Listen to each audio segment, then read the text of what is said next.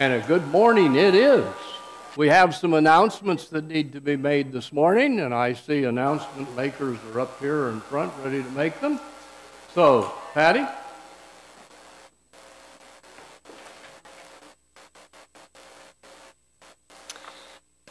Good morning. Friday, as I was leaving to go, I had a woman from the Gardens of Northport stop and drop by a flyer, and she wanted me to make sure that our congregation was aware of an activity they're having, and I said, no problem. Then I realized the activity is Wednesday, so there isn't much time to get the word out. They are having a fall festival barbecue on Wednesday from 10 until 3. There are different activities that go on in different times. They suggest you dress in country theme. They're having fun, games, barbecue, and entertainment. So if you've ever been interested in learning a little bit more about the Gardens of Northport, you might want to take an opportunity to check it out. I'll hang the flyer up in Fellowship Hall after worship for you to take a closer look at it if you want. But it's this Wednesday at the Gardens of Northport. Thank you, Patty. Norma?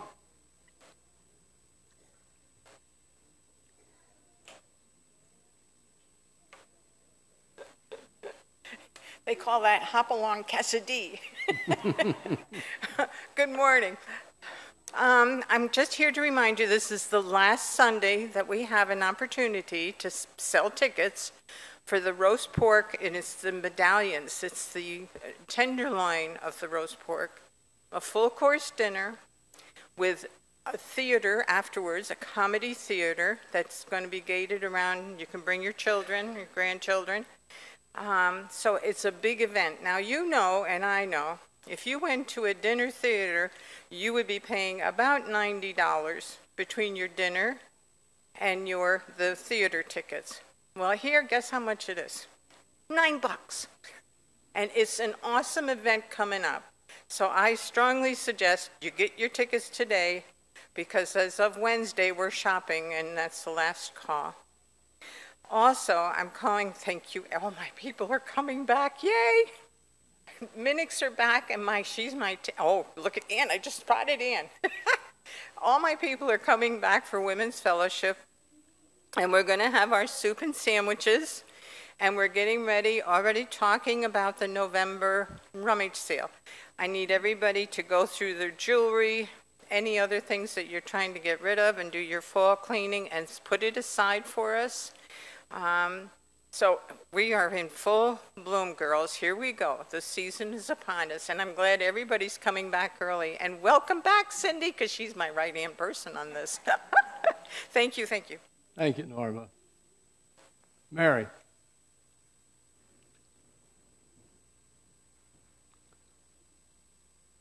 I'm here to talk about the goodies from Publix again.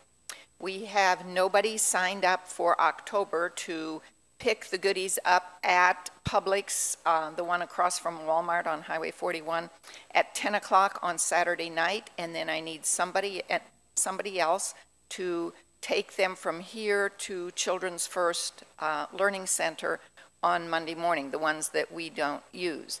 So there's a sign-up sheet in the sign-up central out there, or if you have any questions, you can contact me after church. But we need somebody for October, and I always say, and for November, December, January, February, and so on. So if you'd sign up for, more people than for 1 month would sign up, you wouldn't have to listen to me every month. Thank you. Thank you, Mary. Esther?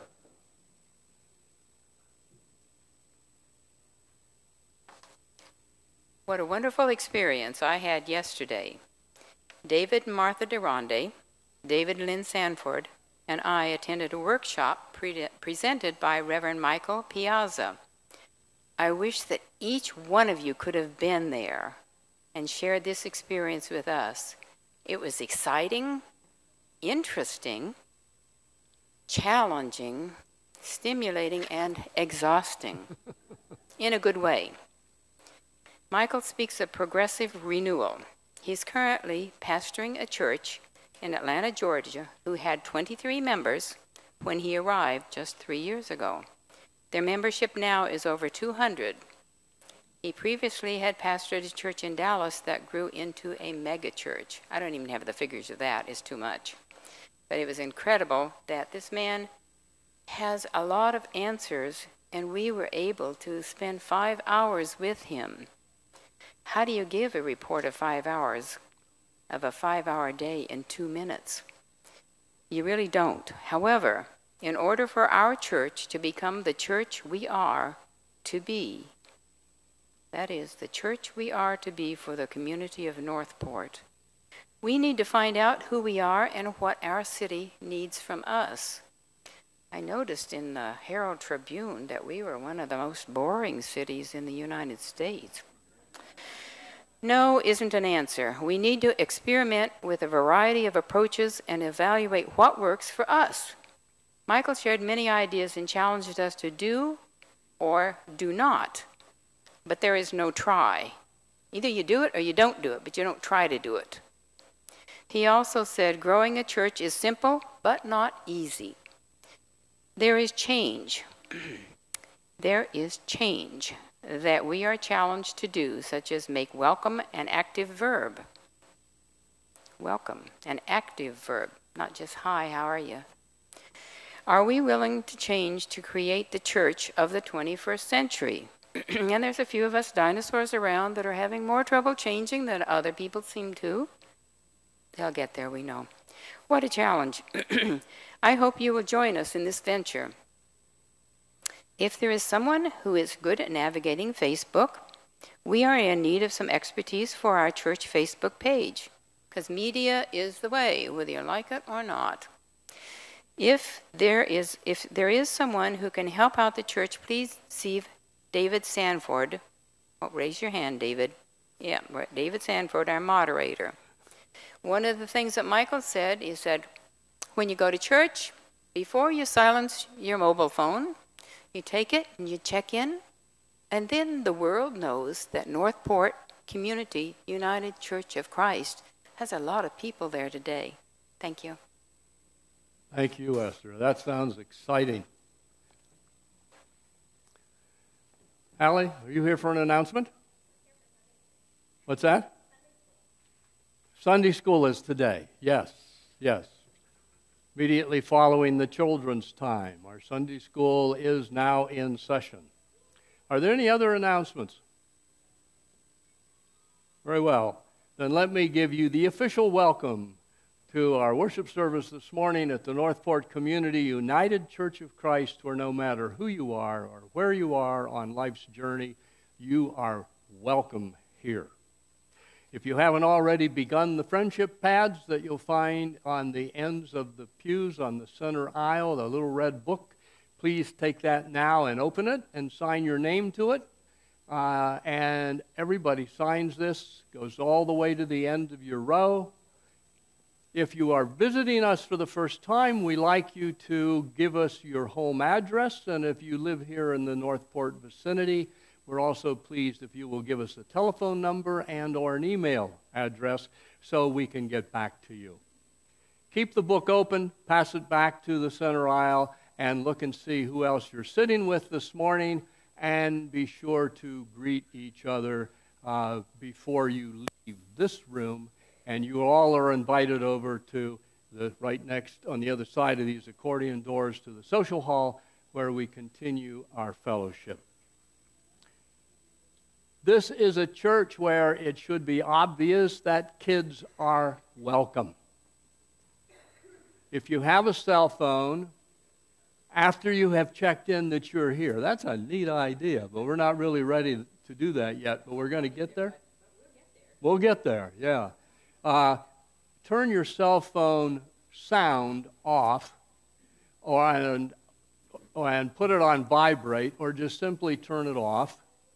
And leave it quiet throughout the worship service. Norm has already told you that this is your last chance to get tickets for the roast pork tenderloin dinner. Several of you who are attending very regularly are not yet members of the church. And if you have an interest in becoming members while I am still here, which is just now about another month, will have an opportunity to do that. Next Sunday, immediately following the worship service, we're going to hold an inquirers group for those of you who might be interested in becoming members to get information about the church, help you make that decision. And we're going to hold that meeting over in the other building at Deckard Hall immediately following the worship service. Adult Sunday school classes meet each Sunday at 8:45 in that same building in Deckard Hall. This week, the Turning Point Youth Group meets tonight at 6:30. Choir rehearsal is Wednesday at 7. And you hopefully know about the roast pork dinner Friday at 6 o'clock. Let us be in worship.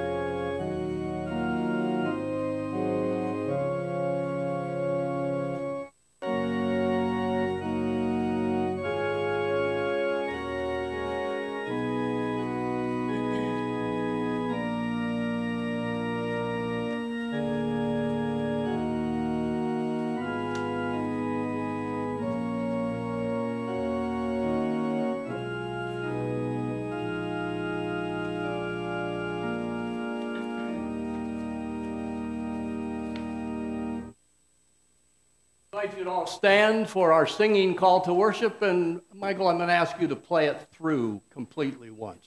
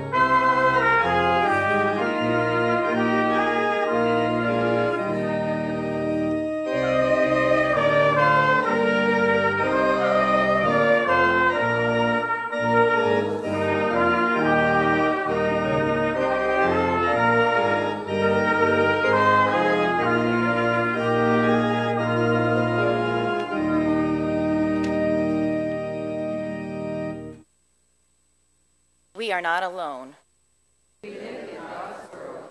We believe in God.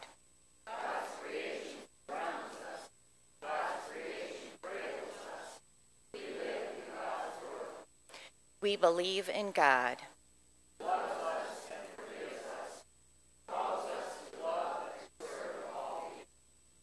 We are not alone.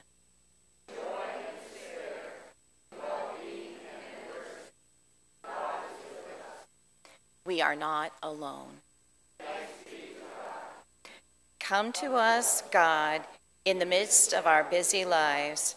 Take us by the hand so that we not only know your presence, but also feel your affirming power and hear your word.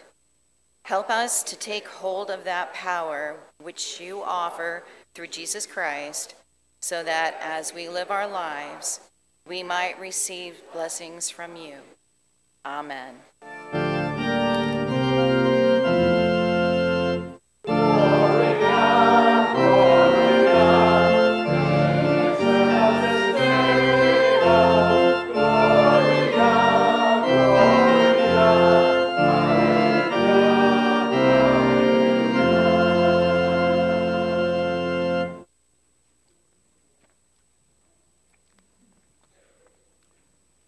Gospel reading today comes from the book of Matthew, chapter 20, verses 1 through 16.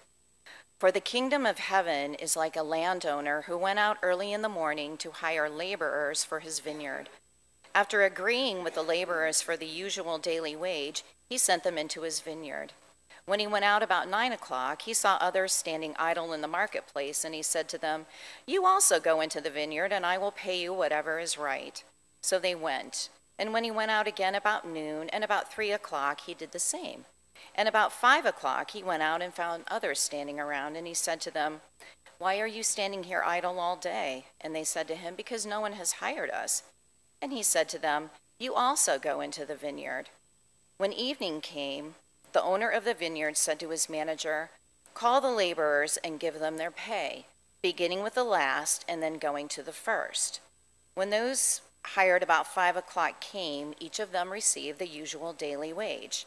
Now when the first came, they thought they would receive more, but each of them also received the usual daily wage. And when they received it, they grumbled against the landowner, saying, "These last worked only 1 hour, and you have made them equal to us, who have borne the burden of the day and the scorching heat." But he replied to one of them, "Friend, I am doing you no wrong. Did you not agree with me for the usual daily wage? Take what belongs to you and go. I choose to give to this last the same as I give to you. Am I not allowed to do what I choose with what belongs to me? Or are you envious because I am generous? So the last will be first, and the first will be last."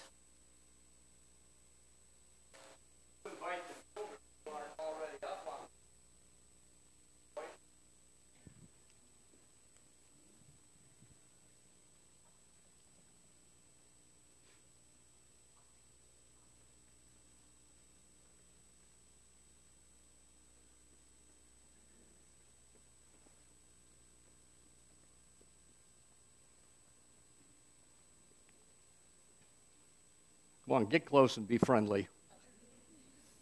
That's the way. Good to see you all here this morning.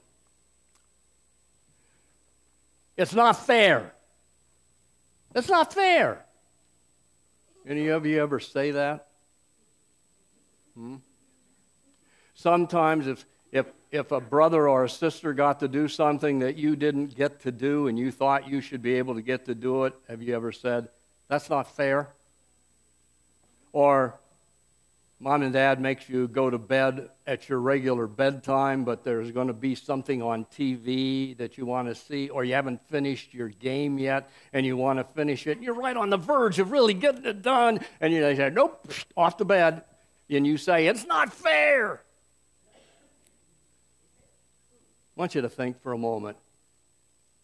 It's not fair if. Anything come to mind? No? You don't have any problems with that, Daniel? Nothing happens to you that's not fair?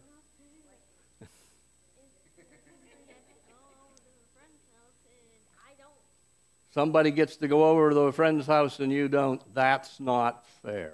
Yeah. Well, usually something we think is not fair is we think that we ought to be able to have something, get something that somebody else gets, and it's just not fair that they get it and we don't get it. Well, in our story this morning, there's a landowner who hires some people to work for him. And the first people he hired at 9 o'clock in the morning. Any of you get up at 9 o'clock in the morning? Earlier than that even. So that was how early it was. And then he didn't have enough people working for him, and so he went out at noon and he hired some more workers. And he still didn't have enough people to work for him, so he went out at 3 o'clock in the afternoon, which is about the time you were getting home from school, and he hired some more to come work for him.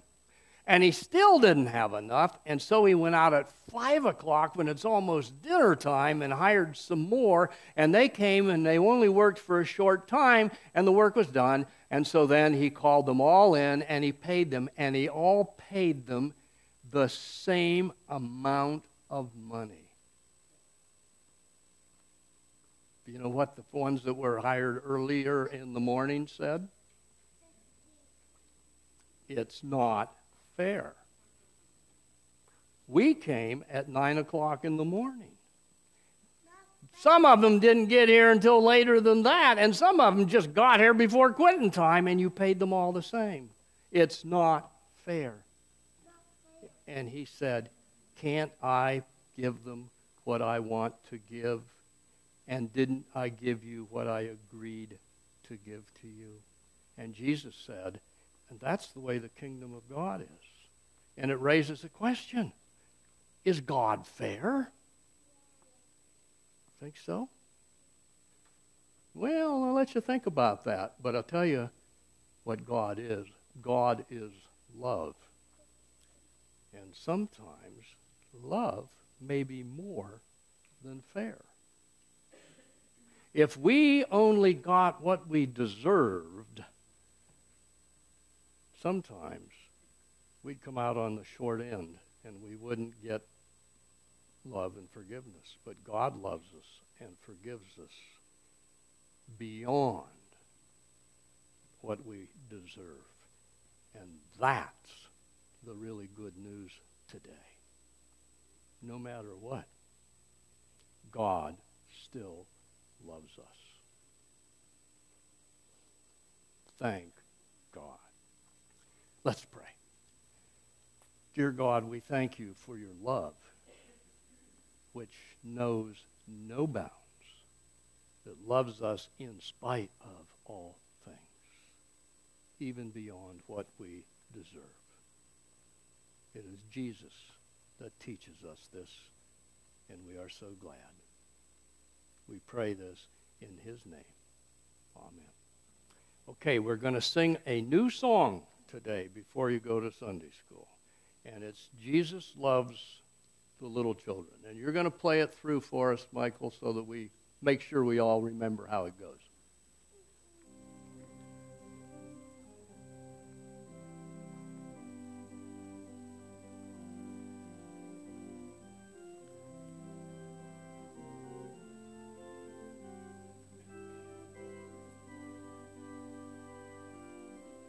And there's the words. You ready? Jesus loves the little children, all the children of the world. Red and blue, black and white, they are precious in his sight. Jesus loves the little children of the world. You can go to Sunday school and have a good day. Oh, you get your bulletins. Take them along. Thank you, Daniel.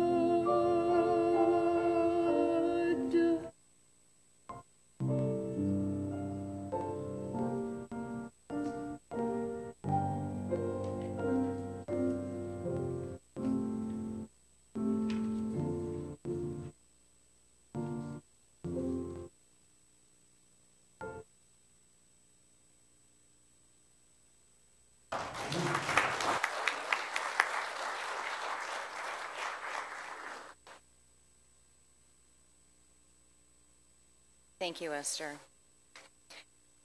The Psalter reading is Psalm 145, verses 1 through 8. I will extol you, my God and King, and bless your name forever and ever. Every day I will bless you and praise your name forever and ever. Great is the Lord, and greatly to be praised.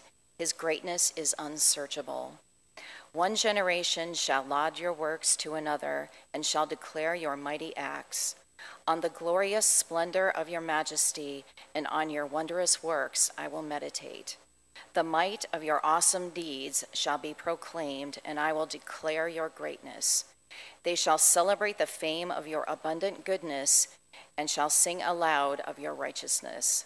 The Lord is gracious and merciful, slow to anger and abounding in steadfast love.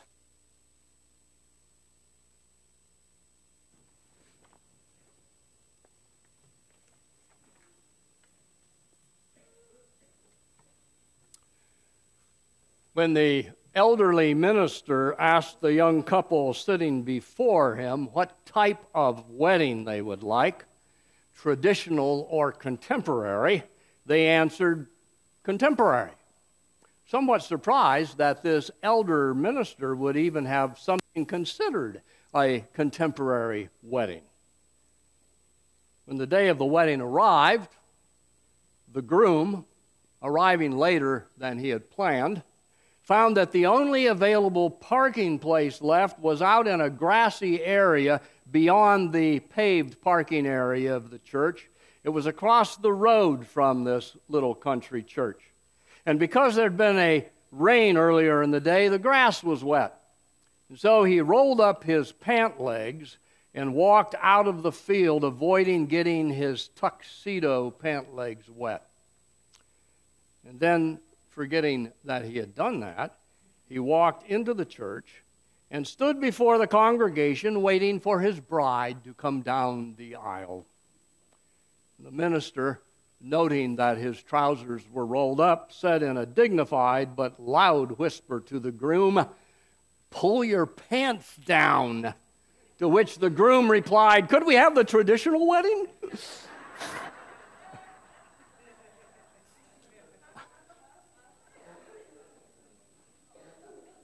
Now that story has absolutely nothing to do with this morning's sermon, except this. It has a surprise ending, a twist on the end, and that's what grabs our attention. In our scripture reading this morning from Matthew, Jesus grabs our attention with a surprise ending. The workers show up at different times of the day. Some worked from very early to very late. Some came at the very last and worked only a short time. But all were paid the same wage regardless. We hear this story and say to ourselves, what? It's not fair. Yes. I remember discussing this story with people at a Bible study and asking what they thought the point was. And one of the participants said, the point is, God isn't fair. And that's right. Lest you think that person missed the point is, God isn't fair. And how do we deal with that? And in all honesty, not very well. It goes against our sense of fairness, our sense of fair play, our sense of we all get what we deserve. This is not one of our favorite Bible stories, I imagine. We prefer the story of the talents, which tells us that people get back based on what they put in. That story makes an employer's and a banker's heart feel really good. But this story doesn't make sense to us. It doesn't fit our perception of how life is supposed to be. So what is the point? Well, I think the point is exactly what the person said. God isn't fair. The Christian faith is not about fairness. If you think it is, or ought to be, then you haven't been paying attention the last several weeks. Jesus has been teaching about forgiveness, about grace, about love. And there is nothing fair about any of them. You see, fairness is based upon what we did to earn what we have coming to us. The workers went to work to earn a wage. Those who worked all day or the better part of the day wanted what they rightfully had coming. But the employer was operating on the basis of grace.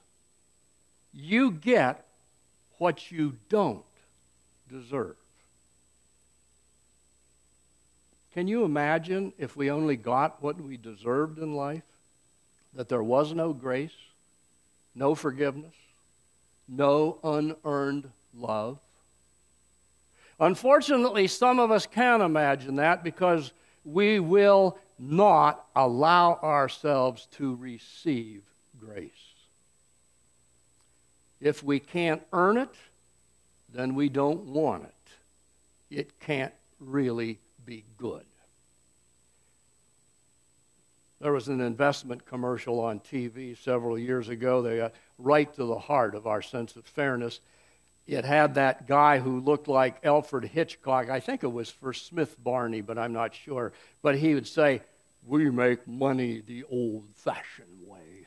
we earn it. Well, we think the same way about God's grace and love.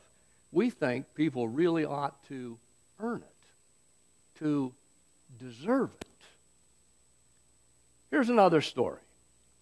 On the first day of class, a professor says, "Now, students, I have a complex math problem for you to solve, and the correct answer will be your entire grade for the semester. I'm going ahead and give you the problem now so you can begin working on it immediately, and I do urge you to get going on it if you hope to pass this course. There's only one passing grade, and that's an A for the right answer." Okay, you're one of the students, and you want to do well. So you get the problem, and you go to work on it right away. You're surprised that there are several students who are, quite frankly, procrastinating. While you are working diligently, they're out partying. Well, that's their problem, not yours. If they want to flunk, that's their business. You work hard on finding the solution, and by golly, you get it done by the end of the semester. It was difficult, but you have the satisfaction of getting it solved, and you will be one of the few who will get an A. But to your surprise, everyone got an A. They all had the right answer. How can that be? Well, you listen and you learn how. You hear some students say, "Thanks, Professor Smith, for your help. Thanks for showing me how to solve the problem. Without your help, I'd never gotten it done." Well, what's going on here? While you were hard at work, these students were goofing off, and then the professor was all over the campus helping them. So you go to the professor and you tell her, "This wasn't fair." She says, "You're saying that I shouldn't be able to help my students who need special help? I told you that the goal of this class was to finish the problem with the correct answer. You were able to do it on your own, and that's wonderful. Some of the others needed special attention. You got your A. That's what I promised you. They each got their A's. What's wrong with that? Did I not give you what I said I would? Is this not the agreement at the beginning of the semester?" Well, yeah, that was the deal, but there's something wrong with it. It's just not fair. No, it's not fair. It's grace. And they are not the same. To be a Christian and understand God's love and grace is to have a different perspective from that of our pervasive culture. An educational consultant was called on to go out west to a school on a reservation. And one of the teachers there was shocked and frustrated by the lack of morals among the Native American children. "They cheat constantly," she said. We can't make them stop." So the consultant went and gathered a group of children and interviewed them and asked them why it was that they all looked at each other's papers during the tests. And they told him, if someone in the tribe knows something, he should tell everyone who doesn't know it. If someone in the tribe does not know something, he should go and ask someone who knows. The consultant realized that he was in a culture with a different perspective than his own. What we have been taught to call cheating, they called cooperation. Which perspective is healthier? It depends on how you look at it. To be a Christian is in part to be reminded by the teachings of Jesus that we are meant to look at the world with different standards of judgment than those that operate the world. We are people of love and compassion, not necessarily fairness and merits. Parents love their children, not because the children have earned their love, but because they are their children. God loves us at the beginning of the day or at the end of the day, all the same, simply because we're all God's children. If we come to this realization early or late, it makes no difference. The love we receive is all the same. The only difference is the length of time we have had the joy of receiving God's love. Be thankful that love is not fair and we don't get what we deserve. Jesus invites us to receive God's lavish love and then pass it on to others who don't deserve it either. Let us pray. Our merciful and gracious God, we thank you for your love that comes to us no matter who we are, where we are in this life, in this journey, that you love us and receive us no matter what.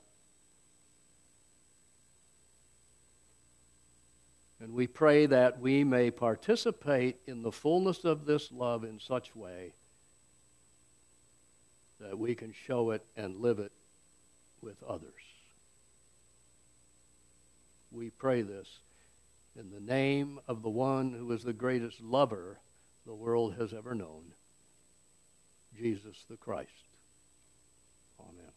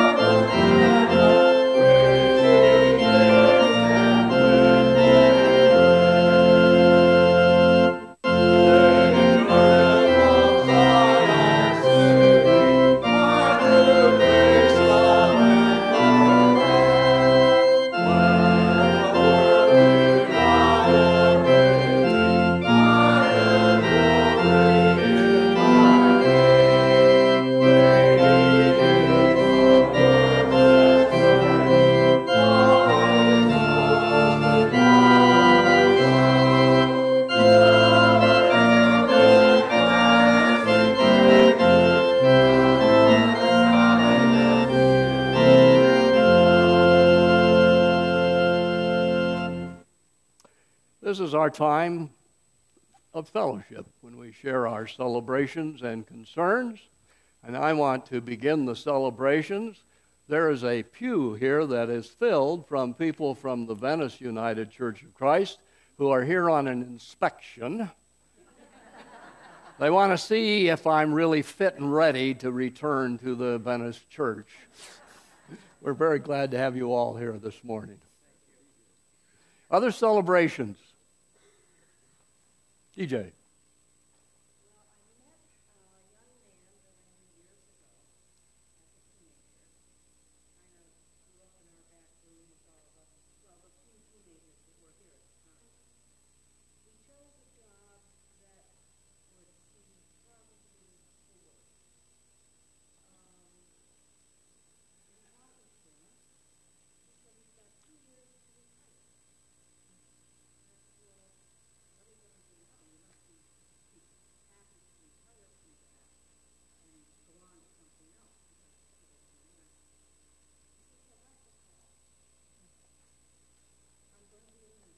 Wow.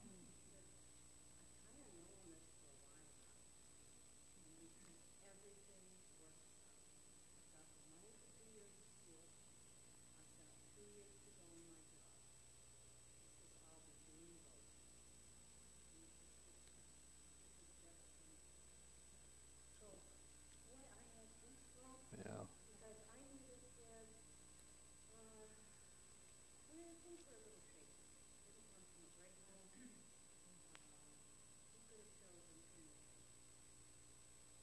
Well, wow. Okay. If he thinks he had a tough job before, just wait till he gets into this one. Yeah. Other celebrations. Barbara.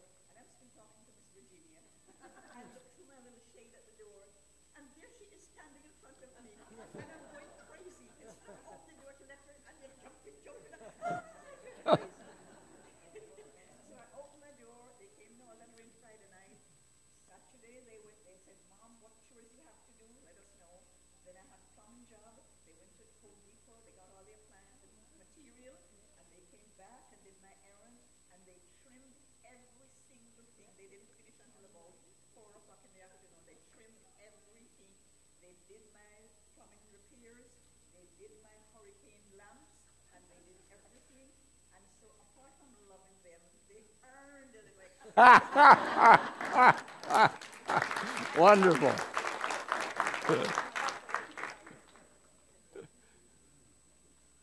Other celebrations? Okay. Let us move on to our concerns. As you're thinking about yours, I do want to update you that John Leenhoff is at hospice in the one in Plantation. He's resting very well. He's not in pain. When we were there to see him on Friday, he's still very able to talk. He and Barbara, the family, need to be in our prayers. Norma.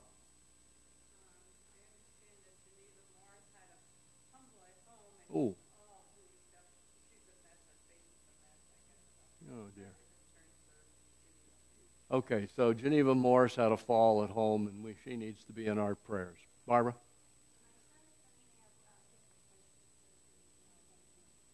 Okay, Barbara's son is going to have hip replacement surgery. Cindy, by the way, we celebrate that. Cindy and Doug are back. We're very happy to be back. I just want to share a prayer that's been very heavy on my heart all summer. Several people have already mentioned Noah Montgomery, who was our little Rudolph, or our tall Rudolph at Christmas. He had a PET scan on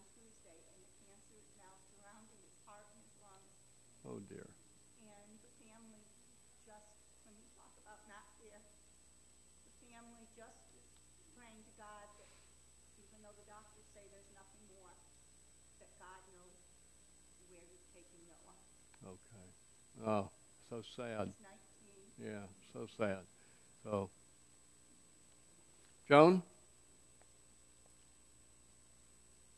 I've got a mole in the back of my head.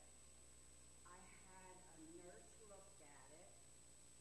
She advised me to have a doctor look at it, and he's going to be doing a biopsy this coming Wednesday. But you know what? God isn't finished with me yet. I'm too darn dribbling. I'm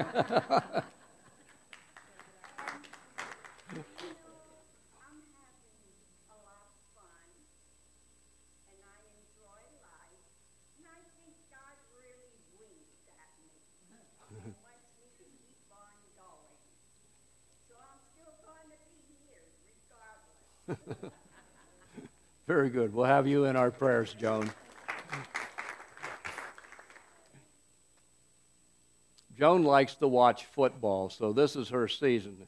I know why she watches it. Other celebrations, or concerns, I'm sorry. Any other concerns? Esther. My daughter-in-law and her mom. Okay.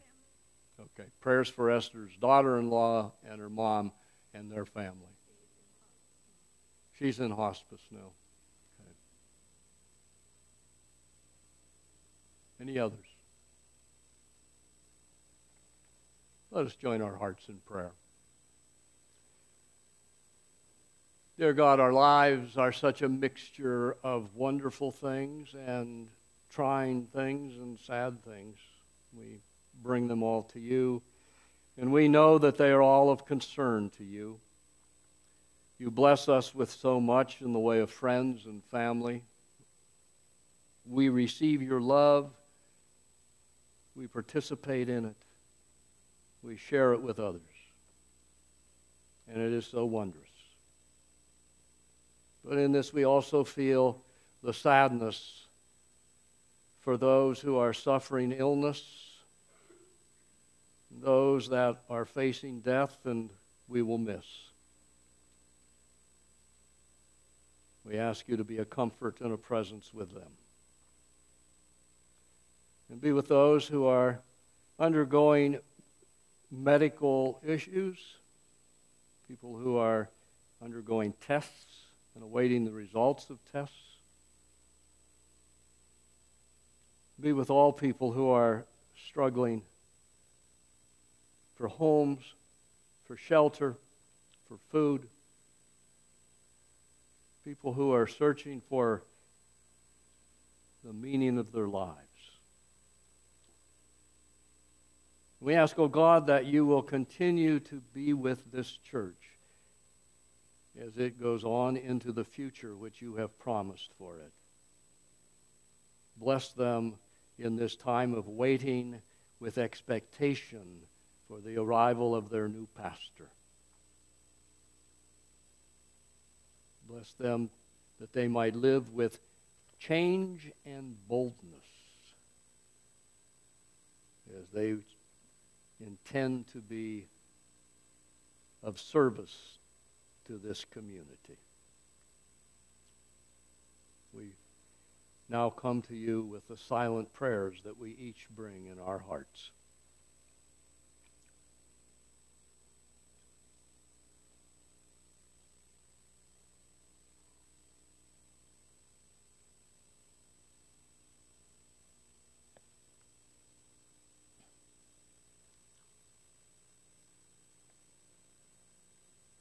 And as a symbol of our oneness in the body of Christ, let us join together in our unison prayer. O God, make known your will in the decisions that face us. Surrounded by such a significant witness, may we not shrink from our commitment to serve. We confess anew that in you alone abides our hope of salvation. With Christ to guide us, we set forth on our tasks in his name. Amen. Let us now come with our gifts of gratitude and our pledges of commitment.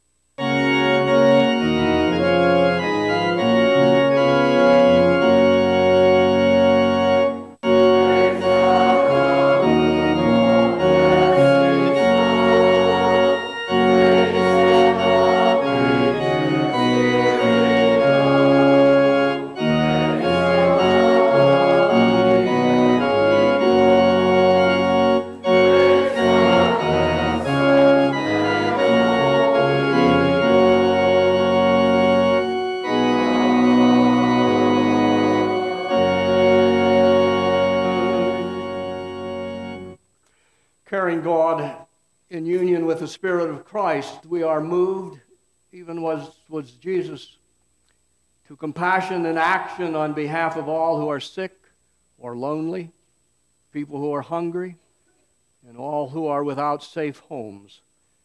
Accept these gifts we offer as symbols of our commitment to Jesus and to his life-serving work in the world.